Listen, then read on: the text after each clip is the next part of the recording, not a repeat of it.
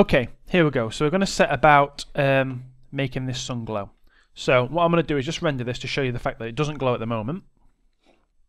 So there you can see it's just showing the image as it is. Now, if you're working with the same file that I'm working with, you might just have to check when you render, because originally when I rendered this it just came up black. So I may well have done something to the file that causes the default light not to work. If that is the case, just create a new light, as I have done here. There's my light, by going to create lights and just create a new point light, and that will make sure that you can see everything. So we've now got a sun that doesn't glow, so let's change that. So we'll need Photoshop or a similar photo editing application for this. We're just going to open the image. So it's in source images and it's the sky versus moon image. Okay, first thing I'm going to do is I'm just going to save it as something else so I can't accidentally damage my original file. So file, save as, and I'm going to call it glow map, and I'll save that for now. That way, no matter what I do, I'm not interfering with my original file. Right, what I'm then going to do is I'm going to find my sun. So I'm just going to zoom in on it. There we go. Because I need to create a white shape that is exactly those dimensions, or as close as I can get it. So I'm just going to use my oval tool, or ellipse tool it's called. So if you can't see that, just click and hold on the rectangle tool and choose ellipse. And then make sure your foreground colour is set to white. And then you're just going to click and drag to something that's about the right shape like that. And you'll get yourself a white circle.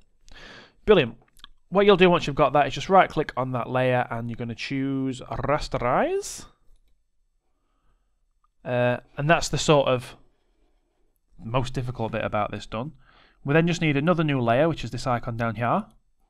And I'm going to put that behind the ellipse layer, and I just need to fill this with black, which I believe is Alt and Delete on your keyboard. Okay, so if I now press Control and 0, this is all I've created. So it's a black image with a white spot on it. Could not be more easy. What I'm going to do now is go File, Save As. I'm going to save it as Glow Map again. This time I'm just going to choose Targa though. It is my favourite of the image formats. And click on Save. Okay, what you don't want to choose here is 32 bits per pixel, because that might put a transparency on it, which we don't want. So make sure you leave it at 24 bits per pixel. Okay, and that's that done. So I'll just minimize Photoshop, and then what we're going to do is assign the glow map to the sky texture that we created previously. So open up your Hypershade, click on your sky material, and you'll see under special effects there's glow.